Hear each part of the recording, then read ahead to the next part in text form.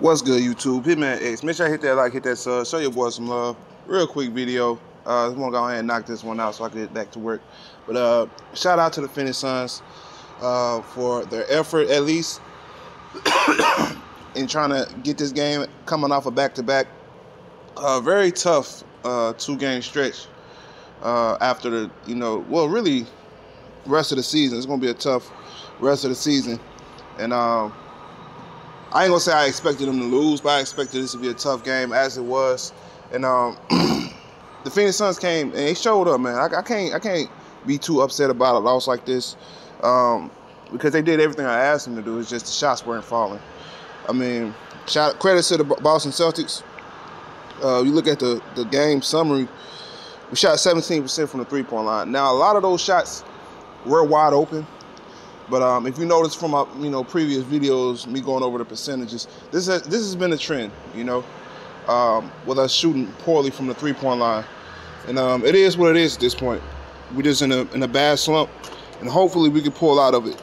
But if there's something else that you're noticing, is that we're shooting under 10 free throws every game, right? Another game we only shoot nine free throws, and in our losses, we're always under 25 assists, that 25 assist threshold that I've been asking for us to maintain. Anytime we're under 25 assists, 9 times out of 10 we're going to lose. We got out rebounded. Like shit like that, in my opinion, we got to clean up. Now we did force 20 turnovers, which in my opinion kept us in the game. Like all those turnovers, all those steals we was generating kept us in the game. But like I said before, anytime I'm shooting 6 for 35 from the three-point line, just not going to be able to get it done. And I felt like they kept beating their head against the wall, constantly shooting threes over and over again, as opposed to getting to the basket. Get to the basket. You got DeAndre Ayton. He's a mismatch on anybody that Boston has out there. I think they had Grant Williams on him. I kept seeing Grant Williams match up on DeAndre Ayton. And I felt like that's a matchup we should have abused, but it is what it is. I ain't going to take nothing away from it. Mikal Bridges gave us 15 points, 2 rebounds, 4 assists, a steal, shot 43% from the field. Like I said before, man, we got to work on getting to the basket better. 9 of those 16 shots were three-pointers, and he shot 1 for 9 from the three-point line, y'all. I don't know what to say about that. Chris Paul, 22 points, 8 rebounds, 8 assists, nearly a triple-double. 8 for 16 from the field. But CP3 was in score first mode, in my opinion, and that's a recipe for disaster. I feel like CP3 has to be the one who is the facilitator, and anytime he's in score mode in the second, third quarter, now you're in trouble. That's when you're in trouble. It's going to be a tough game. Cam Johnson gave us 8 points, 6 rebounds in the starting role. Not too impressive, but it is what it is. It's Cam Johnson. He's a hit-and-miss player. DeAndre Ayton, like I said, 10 points, 9 rebounds, 5 for 8 from the field, but he needs to get more shots. It's just that simple.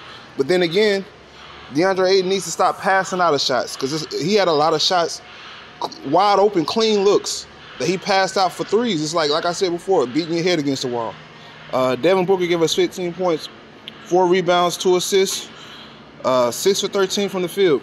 And I think he fouled out. Let me see. I know I stopped watching after a while. Y'all see what time I'm up. Y'all see what time I got to be at work, man. I ain't got time to be watching no games like this. Yeah, he fouled out. So it is what it is. And our bench didn't really do too much for us. Torrey Craig gave us some valuable minutes, though. 7 points, 5 rebounds. And Campaign also gave us 7 points. Campaign was out there looking foolish, too, man. Out there looking miscombobulated, out of sync, out of order. Look, he shot 33% from the field. Like I said, man, our point guards was just out of sync, and I felt like we should have been able to get whatever we wanted to on guys like Kemba Walker and Peyton Pritchard. That's barbecue chicken. Stop trying to get the switch and attack them. Attack those. That's their weakness. Is their point guards, their perimeter defense. That's their weakness. You did, especially when Peyton Pritchard's on the court. Dario Saric, another pathetic performance.